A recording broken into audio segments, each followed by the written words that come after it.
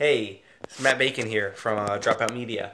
So I wanted to talk to you today just about the importance of having a good look for your band on stage. This is something a lot of people fuck up. A lot of people, just kind of show up in band shirts and they're baggy and gross, kind of like the shirt I'm wearing right now. This is not a good shirt. It's not a shirt you want to wear. It's kind of generic. It's more like I love Morbid Angel, but you know, let's be real.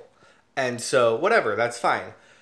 But I know that if I want to play up with my band, I want to have my band have sort of a uniform look. Even if we're just going to wear band shirts, you got to make sure they're band shirts that are fitted, or like they're band shirts that fit some sort of theme. Like I used to play in a grindcore band, and the singer would wear that shirt, or I was a singer, sorry, and I would wear a My Little Pony shirt, and the guitar player would wear a pink shirt with a rainbow that said death metal. Shit like that. Like you're coordinating a look. That's why a lot of like the post black metal bands all wear button downs or like Pelican kind of dress like well dressed normal guys wearing V-necks. You can't look like a schlub. You want to be different. You want to be special. That being said, I think there is something to be said for putting an emphasis on your frontman. Having them dress differently, and kind of have a distinct aesthetic. You know what I'm saying? And I think that's really key. If you want, people to kind of follow you and see when you come off stage to come up to you and talk to you. Again, you're trying to differentiate. You're not trying to look like another average Joe. You're trying to, separate yourself. Ozzy has that quote about how you can hardly tell the difference anymore between the fans and the people on stage.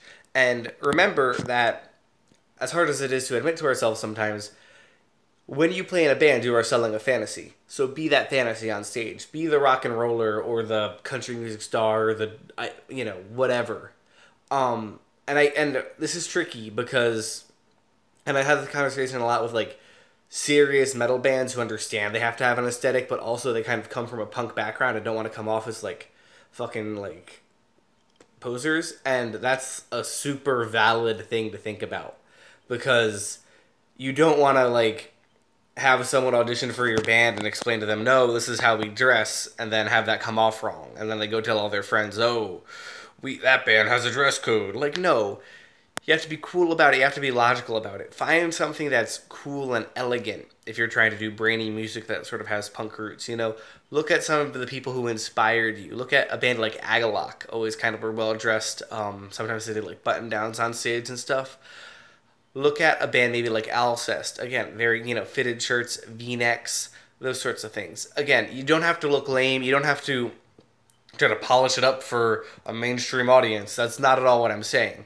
What I'm saying is that you want to have just as you want to have an aesthetic with your art and with, who your band is and how everyone kind of fits in photos and stuff.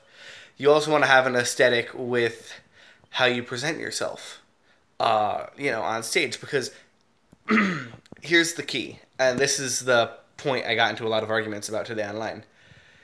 You might not care, and a lot of people might not care.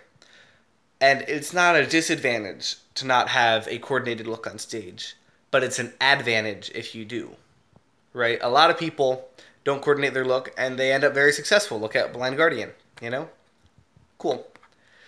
But the people who do coordinate their look are giving themselves another leg up. And there's so many bands out there, and so many other shows, and so many other local bullshit. Do what you can to differentiate yourself, so people are gonna give a shit.